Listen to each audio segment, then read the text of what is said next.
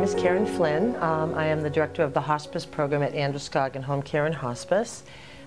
Well, hospice is a lot of things. First of all, it's a philosophy of care. It's a grassroots movement.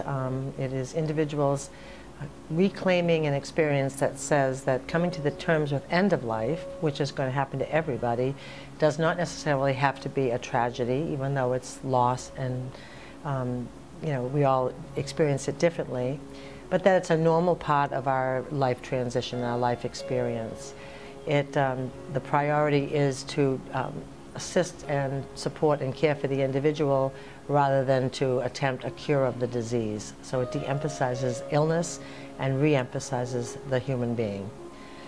It's delivered in the form of a team because we're trying to address all aspects of the human experience. The physical, of course, it provides expert pain and symptom management, but there's also an emotional and a spiritual component of a person's experience when they're dealing with terminal illness. And we work as a team. We work very close to meet all of the holistic needs that Fred may have. I'm the RN, we have a social worker, a chaplain, home health aides, we have volunteers, and then we even have bereavement coordinators for after that Fred takes his journey. The hospice program's ability to emphasize personhood versus illness is known to really increase quality of life, sometimes even length of life by some of the latest research. I elected to live here the rest of my life. They're such nice people that it's a pleasure to have them here, come in. There was always a misconception about hospice. People think that hospice is a place to go to die.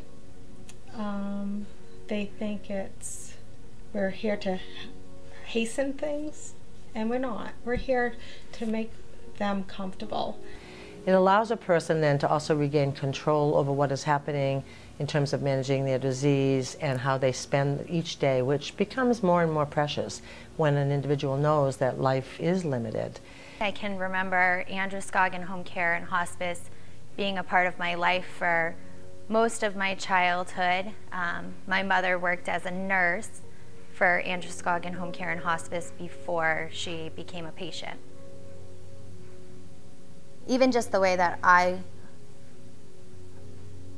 perceived home care and hospice to be, when you have them in your house, it's a different experience. It also provides added supports. It's very service rich. The team that comes into the home is quite extensive. They're there fairly frequently. They certainly are there, particularly during the very final days of life, frequently daily. To be able to have my mom in the comfort of our own home that we had lived in for 18 years at that point, and I was 1 year old when I moved into that house and 18 years old when she passed in that house, and have my mom in that house during the sickest time of her life was such a blessing, and she was able to stay right where she wanted to be. We also do that acute level, or what we call a general inpatient level of care, when the care needs are too high or too difficult to manage in the home setting.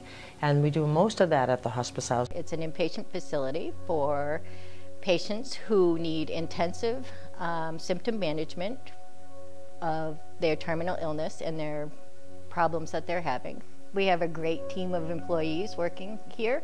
We have a medical director, a nurse practitioner, registered nurses, CNAs, a whole array of supplemental people, wonderful volunteers who help with bedside. They deliver meals, they cook, answer phones, provide support, just one-on-one companionship with patients and their families. We do have lots of folks that come in for symptom management, and about a third of our patients actually go home or to a facility from here. It's not always for somebody to come to have their end of life.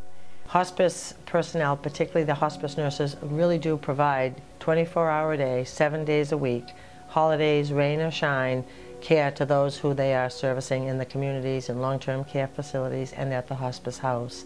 We have a saying that you know, you can only do this once. You can't go back and undo a distressing experience, and so they take, people working in hospice take it very seriously that this is a one-shot deal to really help people navigate those very difficult times, those end-of-life times.